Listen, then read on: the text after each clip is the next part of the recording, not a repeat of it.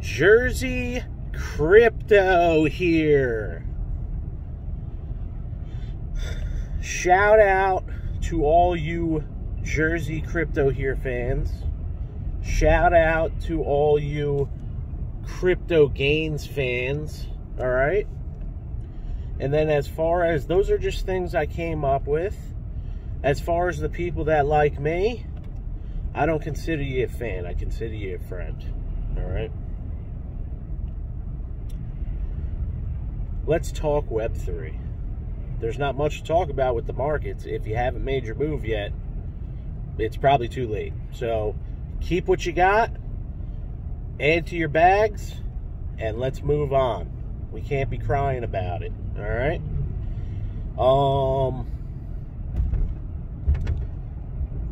I'm gonna bring up a guy that it's a ton of controversy behind this guy. All right. Trump. Everyone knows already Trump is like behind Rumble. It's a new up-and-coming social media platform that is going to be uncensored, or it's already happening, whatever. Right? I don't know that much about that. But what I do know is that Trump blamed losing the election on what?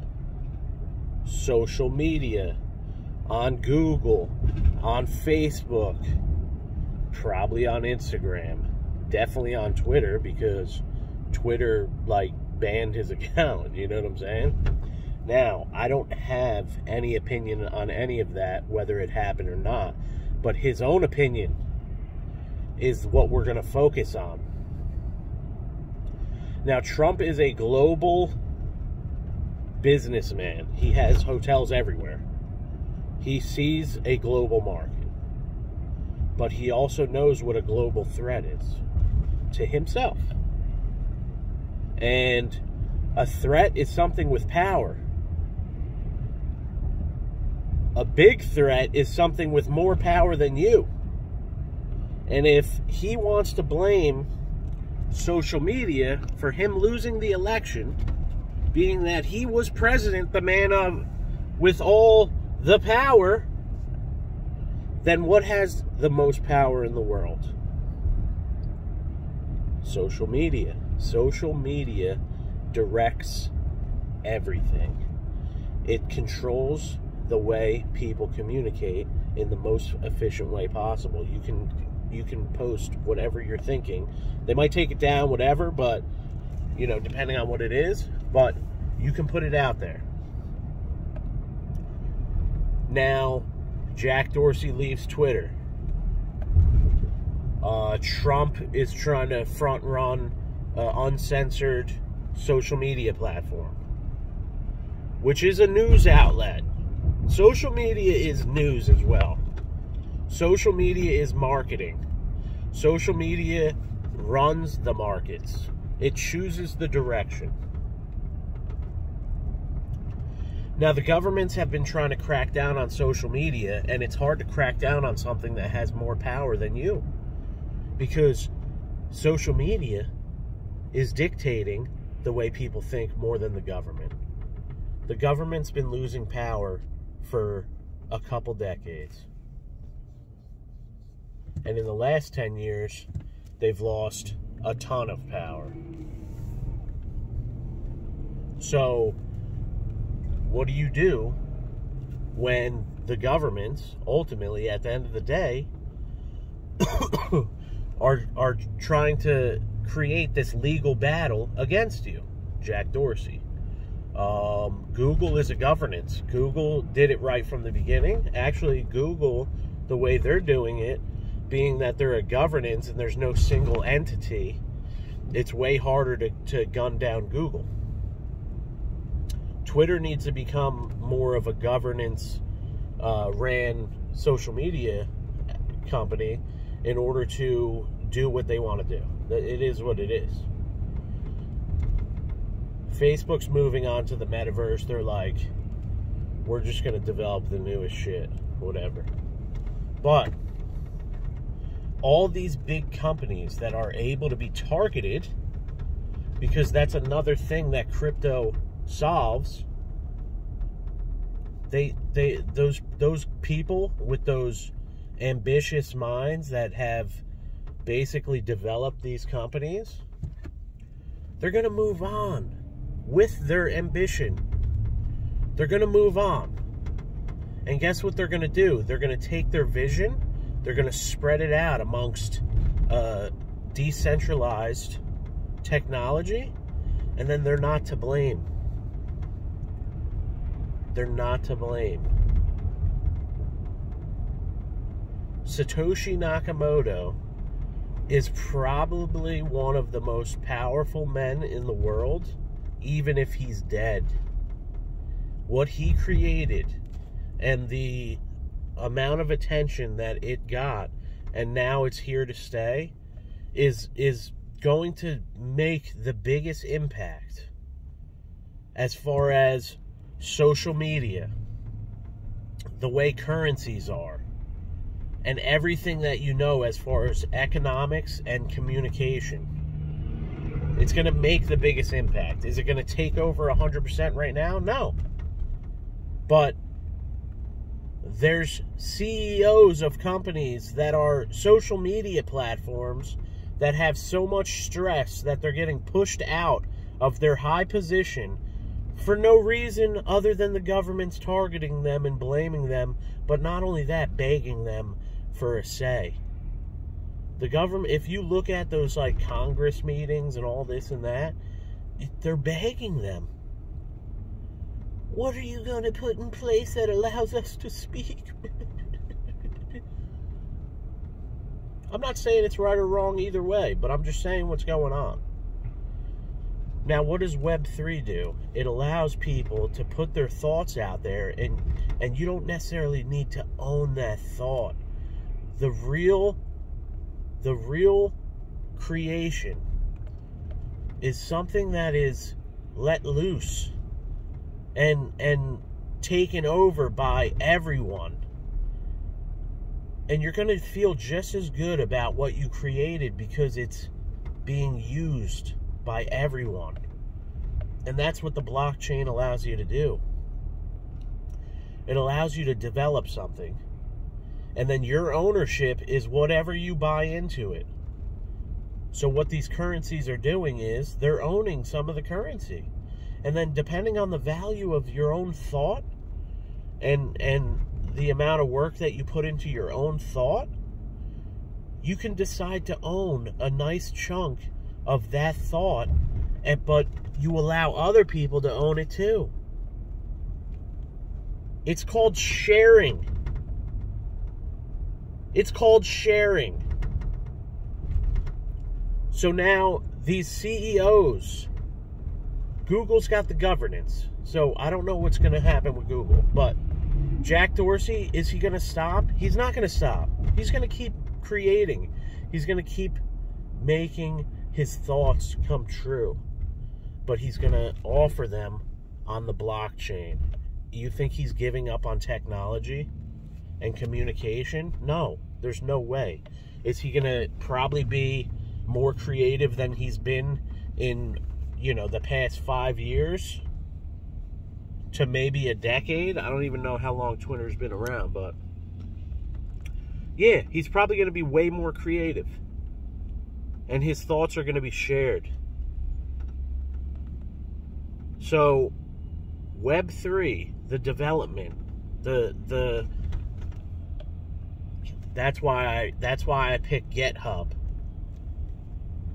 Now, I'm Mr. Siacoin. I'm all about it. All about it. That hasn't changed. GitHub and Siacoin have done hackathons.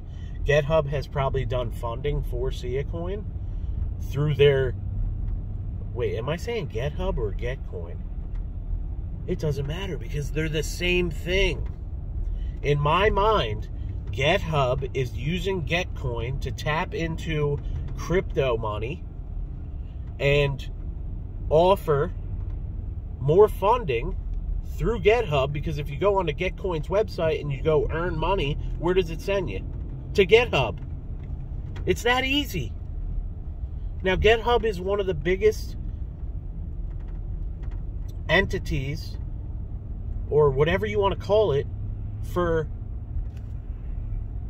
producing development, getting more developers into the space to create these applications. Now, if they're getting money through Gitcoin, as well as what other streams of revenue they have, then that just maximizes the amount of money coming in. Gitcoin has Vitalik's good word for a reason. He didn't bring him up for no reason. And Siacoin and GitHub, or Gitcoin, are in cahoots with each other because they have the same goal. It's decentralization.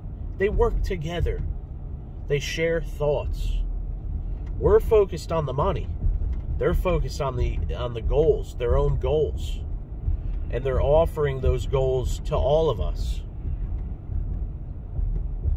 We get to buy a piece of the goal. Unless you're jumping in and starting to develop with them, the only thing you can do is buy a piece of it and contribute in that sense. So, what happens when you have a goal? There's really productive, good times where you're working hard, you're getting a lot done, and then there's times that you feel like you're moving backwards. A lot like a market, a lot like the crypto market. So, one, you're experiencing people's doubt in the market itself, but you're also experiencing the doubt and everything else that the people developing all this face. And all of it contributes to each other. And then when they're working hard, they're putting out good marketing because they have something to market and they have something to tell us that's really good. And then you have people with big money coming in because they're like, oh, wow, they're really doing something. Let me put big money in. And then everyone's like, oh, well, I got to buy that. I got to buy. It's real.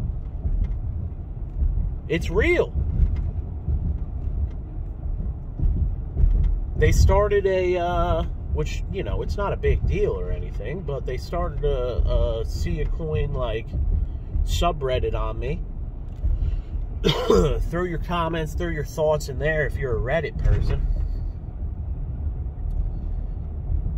And, you know, someone said, which I love the criticisms because it allows me to find out what people think about what I could change, and I consider that, but it doesn't stop me from saying whatever I want, you know. But it is good to see another side, to have a different perspective. I react positively to that stuff, unless it's just basically no nonsense trying to shame for no reason, like that doesn't get anywhere, you know what I mean? Which I don't take to heart either, because there's no substance to it. But if you can really decipher Algorand, baby. No, that was just their event, decipher. If you can pick out the on-ramps, be part of the governance, own a piece of the development that's directly impacting the amount of funds and showing how much actual growth is going on in this ecosystem. Gitcoin's doing that. Algorand's doing that. Algorand's allowing other things to build on top of them, and whatever you want to build, you can build. Siacoin's doing the same thing, and it's allowing all the storage for that. I wouldn't be surprised if Algorand starts storing all their stuff on Siacoin. It's decentralized. You could use it. It's a technology. It's one of the best at delegating the cost of cloud storage. There's a lot of cost in cloud storage, and they delegate that cost very well. They distribute that cost just as well as they distribute your encrypted data to keep it very secure. I have no doubt in my holdings of Siacoin. I have no doubt in my holdings of Algorand. And I have no doubt in my growing bag of Gitcoin. I have no doubt in my bag of Rarible. Because no matter what, like, this is the reason why NFTs are down right now. One, people came in, they spent too much money on them. You know what I mean? You can't be buying NFTs for more money than the value of some of, like, the most impactful art in the world. You know what I mean? Like, it just doesn't make sense. No matter how much effort you put in, there's not enough history. Art has to do with history as well. There's certain fundamentals of art that you need to understand. Now, I dip my fingers into NFTs on Algorand because it's cheap to do transactions, and I very soon after found out that a lot of the artists don't understand the history of art. If you're an artist, one of the only reason to go to school for art is if you don't have enough direction with understanding the history of art in order to create value in your pieces. It's a business as well.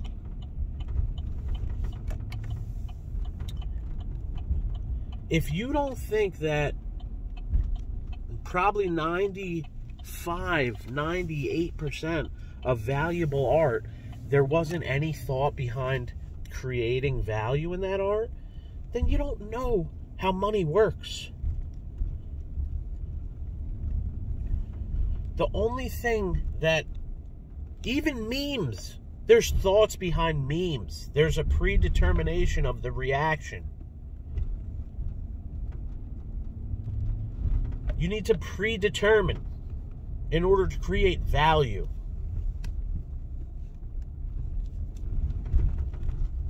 This is a mindset video.